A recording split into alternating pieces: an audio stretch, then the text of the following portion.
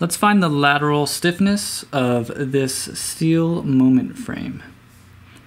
Okay, so the steel moment frame has two columns and a beam, and the columns have a size of W12 by 170, and the beam across has a size of W24 by 103. So the first thing we need to do to find the stiffness is we need to find the right equation to use. Okay, so we have a pinned moment frame. You could tell because there are two pins here. And so if we go to the pinned moment frame, here's the stiffness equation. Okay, so it's equal to K equals 6 times modulus of elasticity over H cubed times 1 over H over I. Let's see, H over I C plus L over 2IB. Okay, so once we have that equation, we can basically start plugging everything in.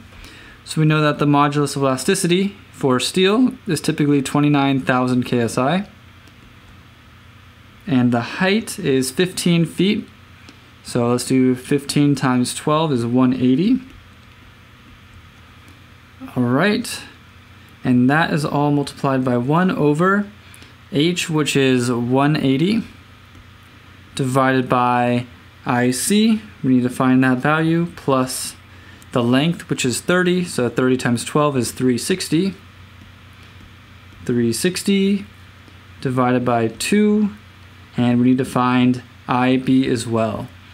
Okay, so we can look up the moment of inertia for the W12 by 170, and that's in the AISC steel construction manual.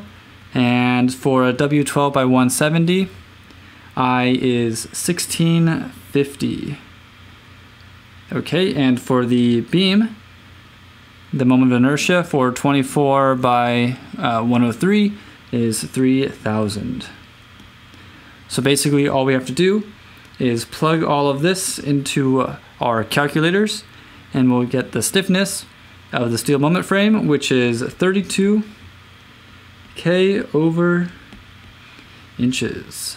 If you did the last example of the concrete wall, you'll notice that this moment frame is 3 orders of magnitude less stiff than the concrete wall in the previous example, because steel moment frames are inherently inefficient for providing stiffness and require more material than other seismic force resisting systems. Steel moment frames are inherently less stiff than concrete, and that kind of makes sense intuitively.